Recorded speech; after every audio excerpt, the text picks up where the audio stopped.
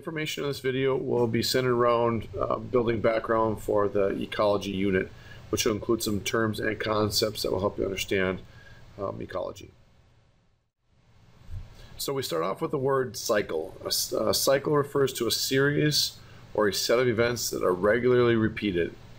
We can see the picture right there represents a cycle, a constant repeating set of events. Some examples that we use in biology, the water cycle, for instance, is a set of events that are regularly repeated. You know, we have the water evaporate, condense into the sky, into the clouds, move over to the land. It falls as precipitation, flows across the land, sinks in, and repeats itself. Carbon cycle will do the same thing, and we'll talk about the material cycle in ecology as well. The term resources refers to a substance that is required by living organisms for normal growth, maintenance, and reproduction. Some examples of resources would include breeding and growing spaces. So we need the space. The space is a resource. Food and water is a resource, again, centered around normal growth and maintenance and reproduction. If you don't have enough food or water, you can't reproduce. Shelter goes right along with space. Sunlight are some examples of resources required by living organisms for normal growth, maintenance, and reproduction.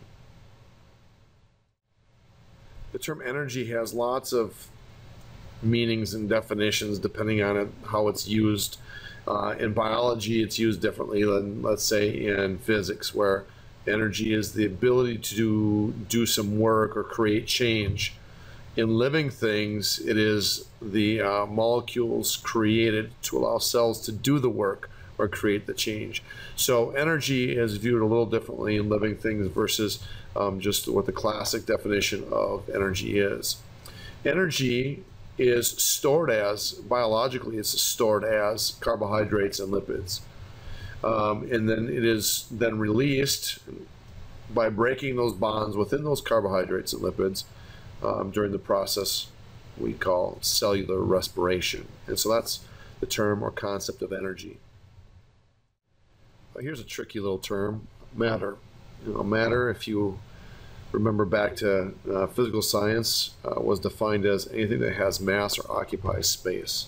And that there are three main states of matter. It could be in the solid form, the liquid form, and the gaseous form.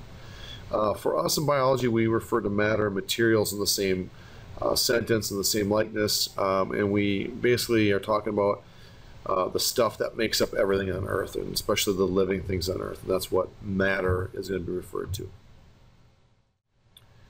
All right, biodiversity, one of my favorite terms in biology. By definition, refers to the amount of variety or diversity in plants and animals that exist in a given ecosystem. I can think of it as it's the stuff in an ecosystem that makes it interesting. You know, how diverse might it be? You can see the picture on the left is some beautiful parrots that are perching on this tree in the rainforest. Over here, it's a little bit more barren. The diversity is a little bit lower. So we'll talk a little bit about, you know, the importance of having a great variety versus what happens when the variety decreases. All right, the next term is habitat, and habitat's a little tricky to understand. By definition, it's just the area within an ecosystem where a specific species lives, and it's true as a group within the species, more like a population.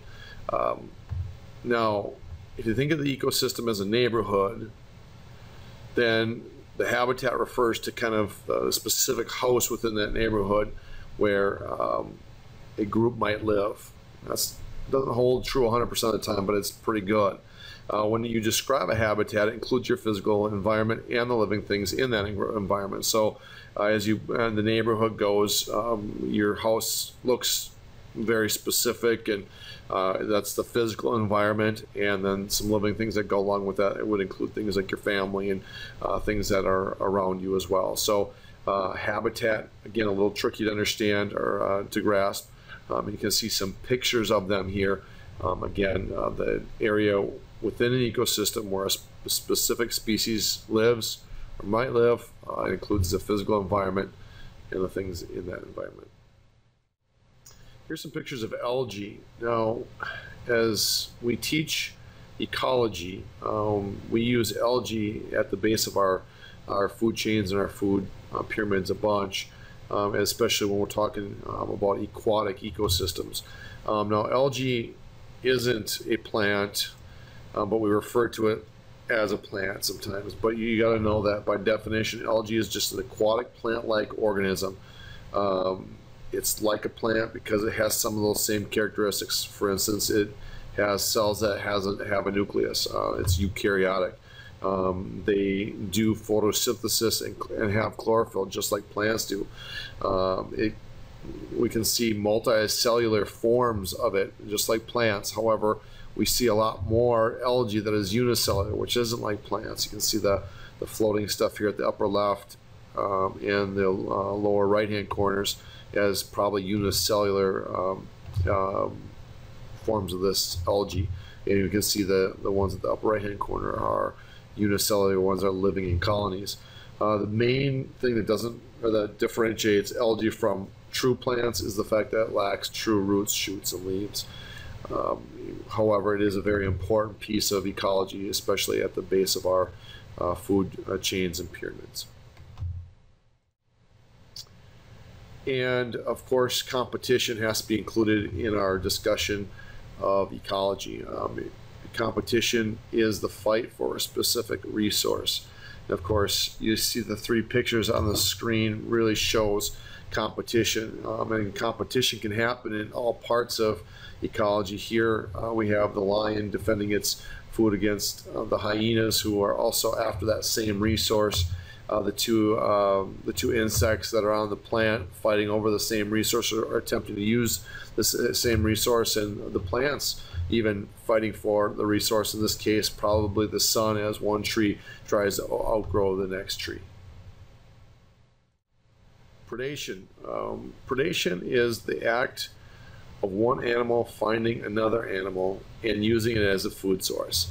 I think we deal with predation a lot in the younger years. This should be just a reminder that a predator is the animal that finds the other, and the prey is that animal that the predator finds and he actually eats. So this predator-prey relationship is called predation. As you can see by the pictures, capacity is used in a few different ways. Here in the upper right hand corner, you see this picture, we're at capacity. The liquid inside the glass is right at the top. Here at the upper left hand corner defines what it will take to meet capacity, or at the top of the capacity. The glass isn't at capacity in this giraffe. Well, let's be honest, that just isn't right. So if you look at capacity as it's defined, it's the amount that something can hold without breaking or being permanently changed. All right, this next term, plankton, you'll hear a lot when we talk during our discussions on food webs and food chains, as plankton are the base of many different aquatic systems, food chains, and food webs. So plankton refers to the variety of microscopic living organisms that live in water and cannot swim against the current by themselves. There's many different varieties, but all of them are an important food source for these aquatic food webs.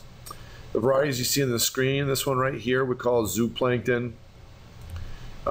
It's animal-like plankton, again, microscopic. They live in water.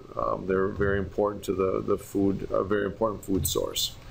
This other one is an example of a phytoplankton. Phyto referring to light, so they use light like a plant does. You can see the next term is biotic, and biotic refers to the living parts of an ecosystem. Each of these pictures portrays living with the non-living, but as we look closer at these photos, what we would consider the biotic parts, the grass, the trees, the mosses, maybe the fish and other things are living in the water here. This plant growing in this ecosystem, that's a biotic part. the muskrat, the grasses, and other weeds associated with this picture, etc. Anything of these pictures that's considered living, meet the 8 characteristics of living things. Those are the parts of the ecosystem that we refer to as being biotic. And the last term that we are going to talk about is the term abiotic. And if we go back to our common word parts, you see 2 main word parts here. A, meaning not or non, and bio, which is referring to living things. And so if you put those together, you have what the definition is for abiotic. So the term abiotic does mean the non-living parts of an ecosystem. And again, here's our picture from the last slide where we talked about the biotic factors or the biotic parts. Here we're talking about the non-living parts, and we're going to pick out just the opposite, the water itself. We see some sky, maybe there's some pollution in the sky, that would be abiotic. How much sunlight this area gets. Sunlight, again, is a non-living part of the ecosystem. How warm this place is. We see that the terrain is very rocky. The soil is a certain type. Soil is a non-living part of this ecosystem.